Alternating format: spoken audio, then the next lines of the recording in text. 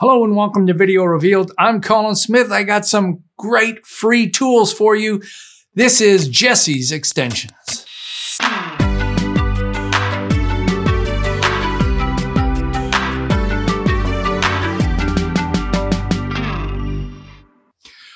All right, I'm going to show you one of the extensions and then I'll show you all the rest and you can get these for free. They're all based on the same kind of idea, and that is how to discover things in the timeline. Maybe that's easy if it's a 2-clip, 5-second timeline, but some people are working with hundreds of clips and assets and they need to be able to understand what's already in there. Or maybe you need chapters for YouTube, or you need to find the markers or find mogarts or find anything. It's incredible. Very simple to use, very powerful. So it's from Jesse Reichler, and here is his YouTube channel, Co-op for Two. As it says, join us for cooperative board games, full playthroughs, detailed reviews, lots of cool stuff.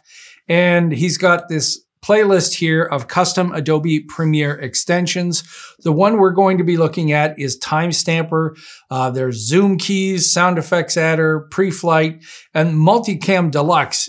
All of these do things that you could do manually, but they just make it easier and automatic. The Multicam Deluxe has a lot to do with picture-in-picture inserts and scaling and things like that, and all the problems that you can run into when you're working with a multicam master clip and then you're trying to resize that, and then the picture-in-picture also resizes, but you don't want it to. He's got that all taken care of. So extensions can be loaded in a couple of different ways. This particular one uses ZXP here in Canada installer, so that when you double click on the extension, it loads into here, and you can see I've got it timestamp downloaded, installed here. And I'll also have a link to where you can download it. So this is where all the extensions are. You download them as zip files and unzip them and then install them. Once you have them installed, they're in the extension section. If you haven't worked with extensions, it's pretty easy. Let's go have a look in Premiere Pro. So once you have Premiere Pro running after you've installed it, in the window menu extensions, this is where all of the extensions are, and there's Timestamper right there.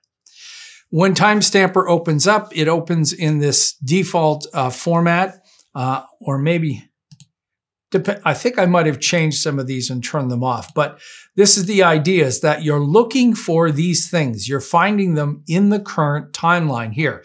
And as you can see in this timeline, I have video clips, audio clips, a lot of edit points, and I've got two different kinds of mogarts, two different kinds of titles. So the idea here is that you push this button to recalculate timestamps. So with all of these on, if I click on it, it's going to look for everything. And many of the file names I'm using are absolutely huge. Like these are Artgrid videos, and they have gigantic file names in there, but you can see it's still found everything.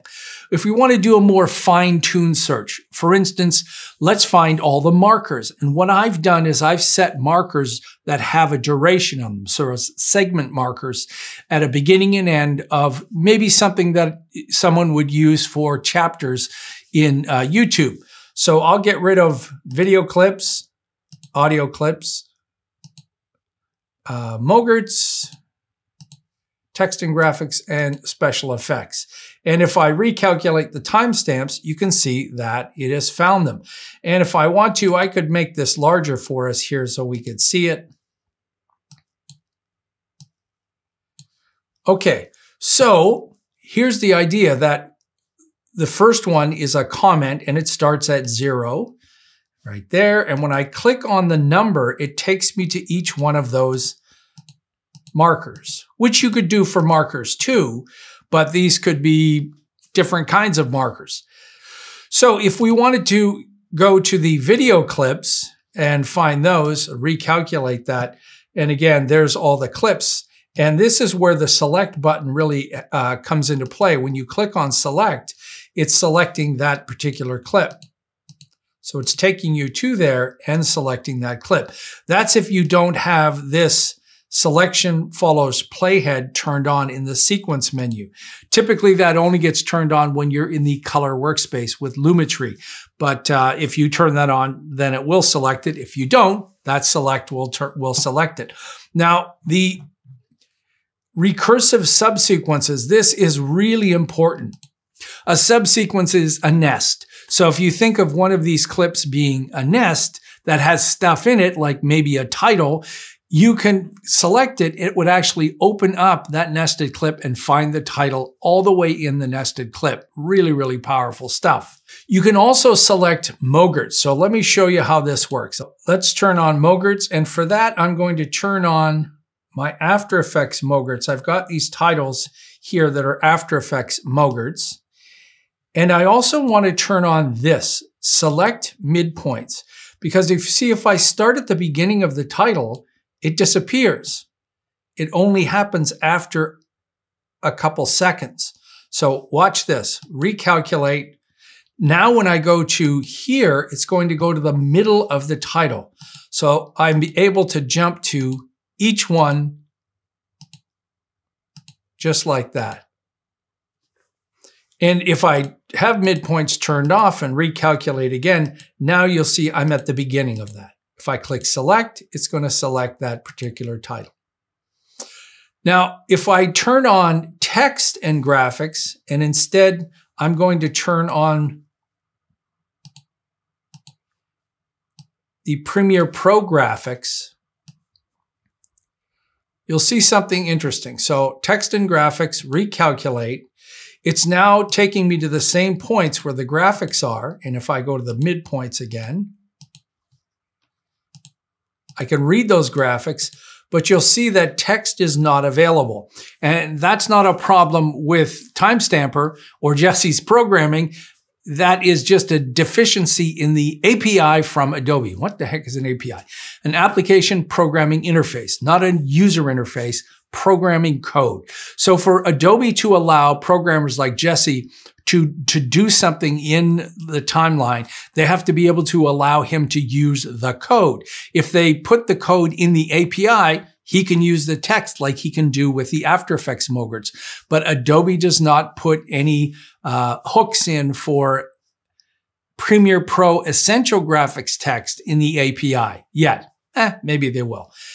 Even though, if we look at the graphics panel in Premiere Pro, Adobe does allow themselves to do it. So the capability does exist for Premiere Pro to manipulate the text in an Essential Graphics text. They just don't put it in the API to allow programmers to use it. So you could think of this as, a really powerful tool. I go to my audio clips here and look for these, and all of the audio clips are there. And my timeline is not that long, but imagine if you're a long form editor and you're dealing with 90 minutes, 2 hours or plus, and you've got to try to find all of these things over and over again. Somebody calls you on the phone and they want a quick list of whatever it is. You can now spit that list out. In fact, let's do that. Let's spit out a list of the markers. And you can see over here, save to file. And it's been saved to this timestamps file, which is the name of the project, timestamp txt. And here is what was created. So there is something that you could possibly use in YouTube.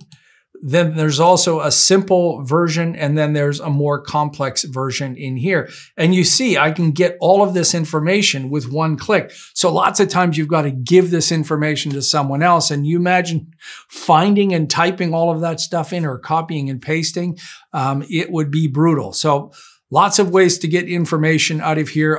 Like I said, I'll link to this. I'll link to the playlist. I'll link to Jesse's site. And I'll also link to Jesse's site. Oh, yeah, and where to download things. And you can also get that from there. So if you are in the GitHub location, you can see down here are his video walkthroughs. And then when you're in the playlist, there it is to GitHub too. So you can click on those and get them back and forth. So there you go. Jesse has deep tutorials on all of those. So watch the playlist, download them, install them. They're free. Thank you, Jesse, everybody. Thank you so much. But they're there to play with. Like I said, the multicam one is really involved. I know I'll use this timestamper to find things in my timelines. Hey, if you're new to Video Revealed and you found this informative, take a moment and subscribe. You want to support us or support Jesse too, you could do that. You can do it for me on videorevealed.com/shop, or you can donate once or monthly, any amount. And there's a bunch of free things to download and some tickers to buy in a member section. Till next time, I'm Colin Smith, and I'm lucky enough to have people like Jesse reach out to me and tell me, hey, would you like to tell you guys how to get all this free stuff? Thanks, Jesse.